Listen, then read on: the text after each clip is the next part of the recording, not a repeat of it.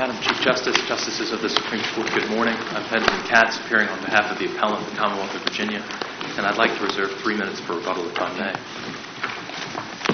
As a threshold matter, I'd just like to start out by noting there is no argument that the trial court did not err in proceeding in a summary proceeding. I think Chaldone, the cases it cites, make it clear that when a trial judge resorts to the testimony of other witnesses, a summary proceeding is precluded, and that is not our issue here in this case. The issue involves the waiver of any objection to the summary proceeding and the application of 801-384A and 5A18. And as this Court, I'm sure, is well aware, the statute indicates where one has no opportunity to object to a ruling at the time it is made, 801-384A excuses the failure to make a contemporaneous objection. Yes, Your Honor. As you know, we're very familiar with this statute.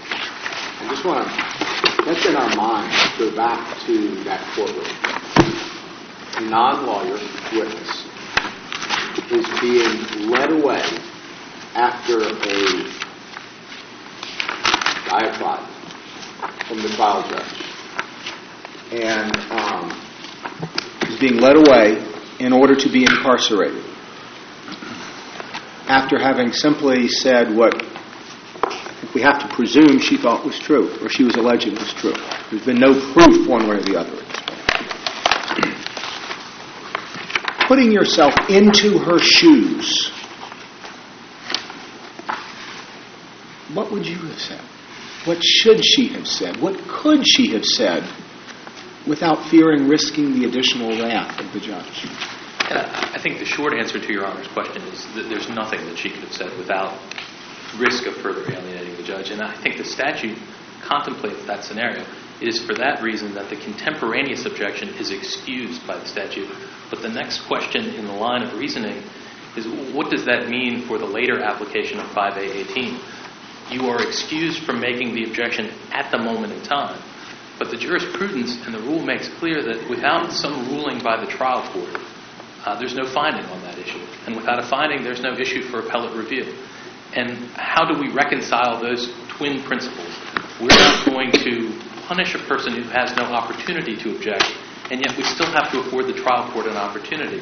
And I submit, as I've argued, you have to give the trial court an opportunity to make a ruling at a time when it can rectify the error.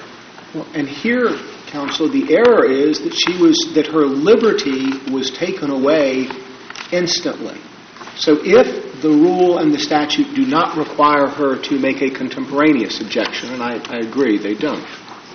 If she had made an objection the following morning after consulting counsel, the error couldn't be rectified because the error was already done and over. She had lost her liberty for several hours. So then, what does it matter? And I understand Your Honor's point, and I think that was the opinion of the majority of the Court of Appeals. And I submit that consistent with Nussbaum, that is not the case. And I understand her liberty was taken immediately.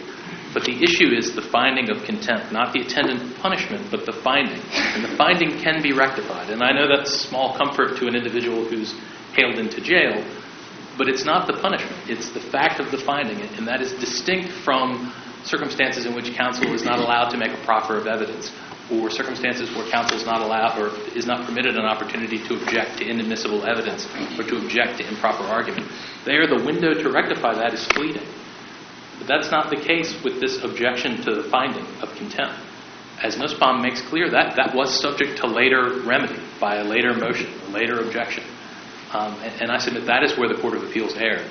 I understand Your Honor's perspective, but I would argue that this is a different animal. This is not an objection that had to be made at the time, and that's clear from the jurisprudence of Nussbaum. Okay. As I say, the Court of Appeals not only excused the contemporaneous objection, but it did not require any later effort to bring the matter to the trial court's attention, and I submit that was where it erred. Though a motion was made, no opportunity was given to the trial court to rule. The trial court did not rule. There is no ruling for appellate review. Well, let me ask you something. I mean, she called it something else, but this was in essence a motion to reconsider what would be a final adjudication. by our rules, you're not entitled to a hearing on a motion to reconsider the final adjudication. It's 4 something, I forget the rule number.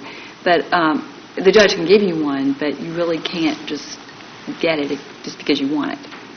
So how can, if we're going to apply this rule of you've got to get a ruling before you can come up on appeal, how can we do that when you can't necessarily get something? You can't force the judge to rule. And I understand Your Honor's question, and I think I would argue by analogy in the context of the application of 1:1. It's often necessary to make clear to the trial court the dire circumstances for appellate review. It's necessary to ask the court to suspend its order so that it can consider the motion to vacate that you've filed, the motion to set aside that you've filed, to hold the running of the time and to obtain a ruling. And so perhaps we would require... But when you've got a motion to reconsider, and Brandon v. Cox makes it clear that you've got to at least be able to demonstrate that the trial court knew that the motion existed, that it was there. Once you've demonstrated that, if there's no ruling, why can't you just infer that that means it was denied, if nothing changed? I submit that would be a reasonable proposal, but I think I would also argue under these facts, it's not clear that this particular court was aware that that... I'm not saying that they were. I'm just asking you, you're talking about get a ruling, and I wanted to explore that. Certainly, Your Honor, and I think to go one step further, if there is a paper trail of a motion to set aside as filed, and accompanying that motion is an explanation, a brief in support that suggests time is running, time is of the essence, I need to obtain a ruling on this issue to preserve the appellate review, well, then you would be in an advantageous position on appellate review to suggest the court was, in fact, aware of all the circumstances. There would be quite a voluminous record demonstrating these are the consequences I face if you don't issue a ruling. Perhaps that would be one extreme, but I think what Your Honor has suggested would certainly be adequate. You could reasonably infer from the state of the record that the trial court was aware of such a filing. And again, I would distinguish it from our facts, and particularly the circumstances of the simultaneous filing of the notice of appeal of the motion to set aside. Counsel, let me ask you this. Under 5A18, could an 8.01384 problem be the same thing as a good cause? I believe it is. I believe it's subsumed. The statute is subsumed by the exception to 5A18. Well, then if you read it that way, then it doesn't appear that you have to have given the trial court a chance to get it right under 5A18. Well, I think as the jurisprudence makes clear, unless you give the trial court an opportunity, there's no issue for review. And there is a good cause exception to the application of 5A18, but I would submit that exception would apply only where, because of the narrow window to effect a remedy, you couldn't later present it. I think that's how I would square the tension there that I think Your Honor has put your finger on. Well, I hope that answers your question, Your Honor. Well, counsel, in this particular case, all of these events occurred prior to the decision in Brandon versus Cox. And in the decision, the opinion itself acknowledges that it was an issue of first impression as to what kind of, that in fact filing with the clerk was not enough, that there had to be more. So under those circumstances, under these circumstances, would your answer to Justice Millett be different? Your Honor, I would acknowledge that Brandon did occur after these facts, but I would submit that it has long been the rule, the applicable rule, that without some ruling, there is nothing to review. And I think it was well understood at this point that merely filing a motion did not obtain a ruling. Now, well, why would the court have to then say, in its opinion, it's a matter of first impression?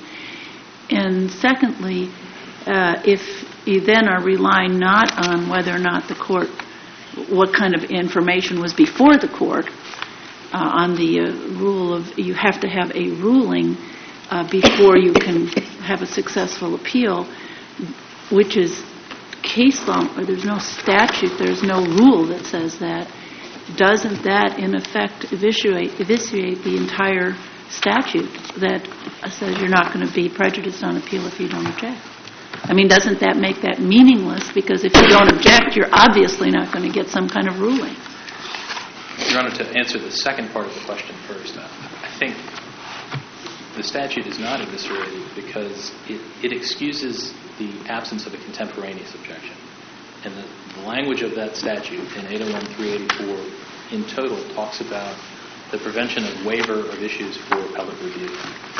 And merely excusing the absence of a contemporaneous objection, it doesn't follow that we would then excuse the absence of any later objection. So, But how could you have a ruling on a non-objection? How would you ever get a ruling on an issue that wasn't ever brought to the court's attention by a contemporaneous rule? and I believe that's my argument, that you can't simply sit on the power afforded by the statute. You can't say, well, I missed this opportunity, I'm going to rely on that forever. I mean, there must be some presentation to the trial court. But can our rules, 525 or the Court of Appeals Rule 18A18, 518, can either of those override the statute? They cannot, but I don't believe I'm arguing for them to do so. I think I'm merely applying the statute, and what the statute says is that it will excuse a contemporaneous objection. And we know from prior jurisprudence that that is one and the same as the good cause exception to the application of the rule. And counsel, I would like to focus on the good cause exception, because in all jurisprudence there are cases that come along that are substantively different than everything that has preceded it. If a situation where a trial judge lost his temper,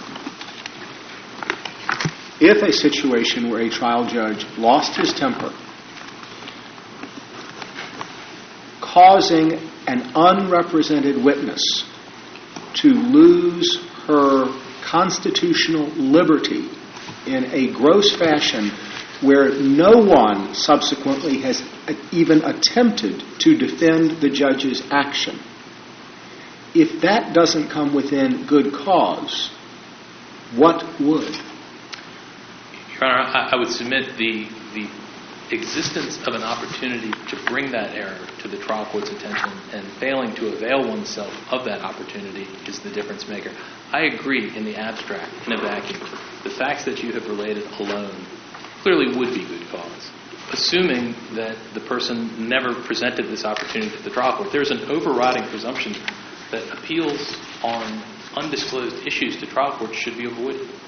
And that's consistent with the statute, it's consistent with the jurisprudence in this area. And so what makes the good cause exception not apply under these facts is that there was an opportunity to bring what is very clearly error to the trial court's attention. And it was not taken advantage of. And so for that reason, the existence of that opportunity, good cause, does not apply in this case. Let me ask you this, counsel. Does 518 have a caveat that says unless an objection was stated except for good cause shown, but you then have to file it as soon as you can? Or get a ruling as soon as you can? There's nothing in there that says that, is it? You sort of not made it up, but you've grafted it on. I appreciate Your Honor's perspective. I think the jurisprudence makes clear, notwithstanding the plain language of these rules, what's at issue and the purpose of the rules. And I would point to Sheldon. I think Brown is a case that talks about, we want to avoid surprising trial courts. Right. And in a matter such as this, I mean, this is low-hanging fruit. This is clearly incorrect. And if brought to the trial court's attention in a timely fashion, there's every likelihood that an appeal would have been avoided in this case. And that is the purpose of these rules. That is why we have waiver rules. So what I'm suggesting is not in the plain language of the rule, but as applied by this court, by the Court of Appeals, it is clear you have to obtain a ruling by the trial court. Go ahead. No, go ahead. Go ahead. No, it's okay. I've already asked a question. You have. Go ahead, Chief. I have too. Go ahead. No. Ladies first. Okay. No, I mean, I thought you told me a minute ago that in the post, after final judgment, that you don't have to obtain a ruling, that you agreed with me that we can't require that. And you just said you've got to get a ruling. So where are you? If I gave that impression, I did not mean to. I don't mean to concede that. You've asked, or at least as I understood your question, was, well, how do we draft a policy that takes into account that it may be necessary to get a ruling, and how can we force the court to give us a ruling? And that was the So question. are you saying that we've got to have a ruling even in this context? Yeah, absolutely, Your Honor. And I think, as I made clear, if the record indicates the trial court was aware of what you were seeking a ruling on, I think you will be fine. And perhaps, maybe I misstated that. Okay. Maybe I didn't state it artfully. But we either need a ruling or the record needs to be clear that the issue was before the trial court, and for whatever reason the trial court refused to give a ruling. Okay. That's I not want the to go case. back to something else that one of my colleagues asked to make sure I understand what you're saying. Under the statute, 384, it says if a party has no opportunity to object to a ruling order at the time it's made, if we were to say, well, okay, you didn't have time, you couldn't at the time it was made, and we all agree here that she couldn't. But you're saying, but she still had another opportunity. Doesn't that alter the language of the statute? Because it very clearly says at the time it was made, the decision here was made the moment she was standing there. You're arguing that, well, she had an opportunity to come back and get the reconsideration. And I base that argument on this Court's application of the law in Nussbaum, because the failure to make the objection at the time is what is excused by the statute. You will not be prejudiced on appeal if you don't make it contemporaneously. You can make it later, and you can preserve it, but we're not going to hold it against you if you don't make it at the time. That is what I would submit is the purpose of that statute in the greater context of things that will prevent the waiver of appellate issues. And we have to balance that with the interest of you still have to afford the trial court an opportunity to rule on it. And in Nussbaum, the person, a lawyer, was found in contempt, was surprised, didn't make any argument about the appropriateness of the contempt at the time, but had opportunities to do so later. And the focus in Nussbaum was whether on those later opportunities they properly articulated the objection that they wanted to be considered on appeal. And so viewing the precedent of Nussbaum and applying the statute and the rule, I would submit Ms. Amos was required to do the same. But, counsel, in Nussbaum, the attorney specifically said to the trial court over and over again, I am not asking you to rule on this. I am not asking you for a ruling on it. That's a little bit different factual situation that you must put into the play of the language of that opinion. And I acknowledge on brief that it was different. The facts are different, but I would argue that they are not materially distinguishable because the analysis of the court was still on this later occasion. Notwithstanding the lawyer's words, I'm not asking for a ruling, the analysis in Nussbaum was, did he, at this later juncture, present the issue that he now wants to present on appeal?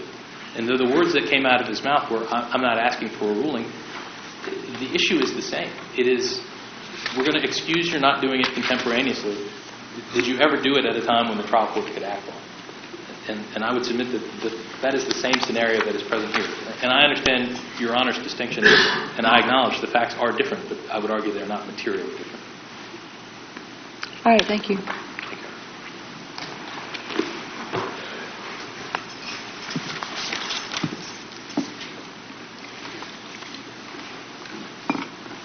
May it please the Court.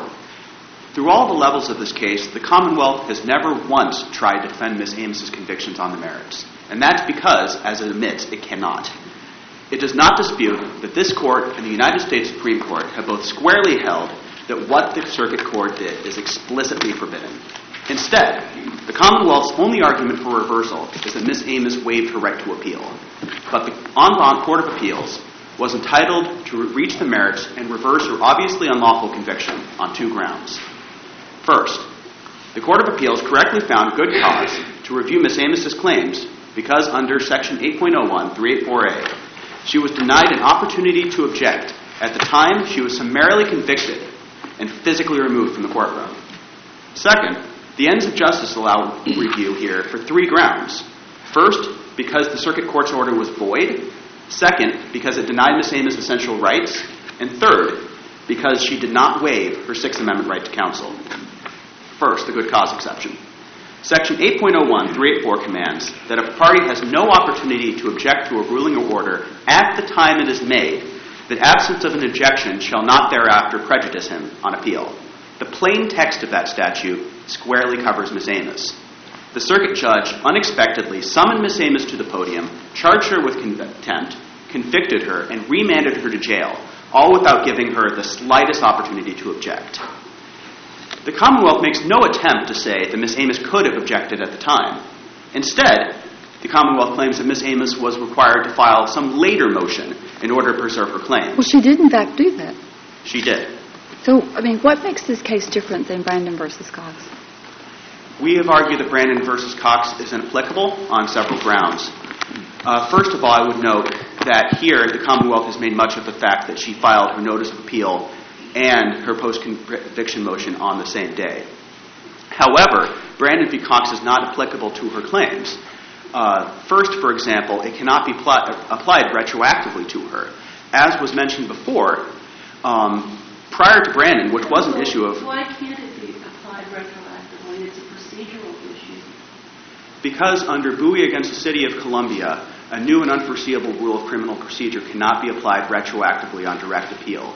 Here, this court had held in Martirana against Crown Central Petroleum Corporation that filing a motion in the lower court would be sufficient to preserve a claim, even if the court had not ruled on it. But this isn't a rule of criminal procedure.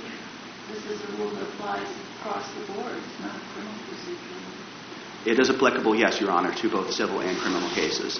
Well, distinguish it on the facts. I mean, move on past the retroactivity question. How is it otherwise distinguishable from Brandon versus Cox? Here, it is also distinguishable because Ms. Amos, unlike Ms. Cox, was also denied her right to counsel. And as I had mentioned in my introduction... That has nothing to do with the waiver issue. I'm sorry, Your Honor? That doesn't have anything to do with the waiver issue. In this case, she did not waive her right to appeal because she filed the motion, and she explicitly made her ruling known to the court. And as Your Honor mentioned... But that's the problem, did she? I mean, Brandon versus Cox was all about the fact that that motion to reconsider was never... There's nothing in the record to know that the trial judge ever knew anything about it, that it existed. Aren't we in the very same posture here? No, Your Honor. Here, what the judge did was certainly admissible was certainly transparent from the record. This is not a situation like in Brandon where there was simply no ruling for the circuit court to pass on. On the contrary, Ms. Amos' summary conviction is apparent from the face of the transcript, as is the fact that that the circuit court was obviously not empowered to make that to take that action. Rather, this court's precedent makes clear that the court's actions were so obviously unlawful that they were void ab initio. That is what this court held in Casey against Anthony, that the misuse of summary procedure, if sufficiently egregious, is enough to render a court's order void so that it can be attached by any person at any time in any manner. And that is precisely what happened here, that the circuit court usurped all traditional understandings of American criminal procedure as laid forth in Schildoni and Oliver and summarily convicted her of a crime. As a result, her conviction is void and can be attacked at any time in this court. But, counsel, that's not an issue before us, is it? Yes, Your Honor, it is. It was raised in our opening brief. And whether the court's actions were void can be raised at any time before any case. Nor has the Commonwealth attempted to assert that the issue was waived before this court. But it wasn't an assignment. You had no cross error that were considered. Isn't that correct? I mean, the only issue is before us. I mean, I know you're saying you can raise it at any time, but you didn't raise it. You don't have it as a cross error issue or any other way that you normally. You're saying we can raise it when we file our brief or when we make an oral argument. Any difficulty there, Your Honor, can be resolved by this court's decision just this October in Amos v. County of Henrico, in which this court found that as long as the appellant had raised one valid assignment of error in order to give this court active jurisdiction, that this court was therefore entitled to reach the void ab initio doctrine. Here, the Commonwealth has made no claim that this court lacks active jurisdiction. In fact, the Commonwealth brought this appeal. And so here, under Amos, this court is therefore entitled to reach the fact that her conviction is void and can be challenged in this court. However, that is not the only reason which entitled the Court of Appeals to reach her claims. First, as discussed, is the good causes exception. Because Ms. Amos was denied any chance to object at the time of the ruling or order, Section 8.01 through 8.4 is pellucid that the absence of that objection shall not thereafter prejudice her on appeal. Well, we've got a lot of cases in different contexts that talk about you've got to give the trial court an opportunity to rule in a timely manner so that if it's a problem that can be fixed, you make the objection known in time to fix it. Now, there are a lot of instances where if you don't make the, like for the admission of evidence, if you don't make your objection then it's too late. But in this context, when you've got a final judgment and you want the court to reconsider that, it's not too late, in other words, to fix the problem. So we've got a lot of cases that talk about when it can be fixed and you do it in time for it to be fixed, you've got to give the court an opportunity to rule. So why wasn't that applicable here? Yeah, but we're not holding it against her. We're not holding it against her that she couldn't say anything at that moment in time. But there was an opportunity for her to go back to the court. That rule does not apply here, Your Honor, because, of course, under Section 8.01, 384A, in the preceding clauses to what we are talking about here, it is, of course, true that one must make ordinarily your objections known to the trial court in order to give it a basis to rule upon. However, this next clause is an explicit exception to state that in the case where you were affirmatively prevented from objecting at the time, that the absence of an objection shall not thereafter prejudice you. Even if there's an opportunity thereafter to make your objection known in such time as it could be alleviated, the problem could be rectified? The fact that Ms. Amos or any other person prevented from contemporaneously objecting could file a later motion for reconsideration does not mean that they would be required to do so. Rather, Section 8.01, 384A speaks directly to that issue and makes clear that no such objection is required. The Commonwealth also attempts to assert that Nussbaum against Berlin controls this case, but it simply does not apply here. There, the contender, an attorney who had his own counsel, was given a chance to object contemporaneously, and he failed to use that chance. This court explicitly stated, therefore, that Nussbaum was not a case where Section 8.01, 384A might come into play because Nussbaum had and failed to use his chance to object at the time the order was made. By contrast, Ms. Amos, a pro se witness, was prevented from objecting when the circuit court summarily convicted of her crime and had her physically removed to jail. Nussbaum simply bears no resemblance to this case. Second, as mentioned before, Ms. Amos's conviction can be redressed by the ends of justice doctrine. I have already discussed the void ab initio doctrine, and whereas the fact that the court transcended all ordinary limits on procedure means the fact that it can and should be reversed on appeal. However, a second reason why the ends of justice apply is that Ms. Amos was denied essential rights. In Cooper against Commonwealth, for example, this court applied the essential rights doctrine to a defendant who was denied his right to counsel at the time a tape-recorded confession was obtained. If being denied your right to counsel during an interrogation counts as a denial of essential rights, then surely this case does as well. Do we apply the ends of justice exception in that case? Yes, Your Honor. It was applied sua sponte, and the court would be able to do so here, although, of course, Ms. Amos raised it. Ms. Amos was not only denied the right to counsel, as in Cooper, she was denied virtually every right a criminal defendant enjoys. She was denied her right to counsel, her right to notice, her right to respond to the evidence against her, her right to confront and impeach the evidence against her, and her right to obtain compulsory process in her defense. All of those rights have been described by the United States Supreme Court as fundamental, and every single one of those rights was denied by the trial court's error. Counsel, in the posture of the case as it is now, no one is challenging the Court of Appeals opinion reversing her conviction. So we have a situation where even if we agreed with you, we still wouldn't look at the substantive issue because the Commonwealth didn't appeal that. They didn't appeal that conviction. So you've got a situation where your client has been declared by a ruling of an appellate court that is not subject to reversal that she's not guilty of contempt. Yes, Your Honor. Certainly the Commonwealth did not seek error on the ends of justice exception, but they did, however, brief it before this court, and so we have responded. I would further note that the Court of Appeals, of course, did not reach the ends of justice exception in the first instance precisely because it granted Ms. Amos relief under the good cause doctrine. On that ground, therefore, at a minimum, if this Court were to reverse the en banc Court of Appeals on the good cause issue, it would be appropriate to remand to the Court of Appeals to consider that case in the first instance. Finally, a third reason why the ends of justice permits review is that Ms. Amos never knowingly waived her right to counsel. The Sixth Amendment has long imposed a demanding standard to prove that the right to counsel has been waived. Any waiver must be knowing, voluntary, and intelligent, and it must be proven by unequivocal evidence. This Court so held in Church v. Commonwealth and in White v. Commonwealth. Here, Ms. Amos never knowingly waived her right to counsel. Indeed, the very reason that she could not object is that she lacked a lawyer who could help her preserve her claims.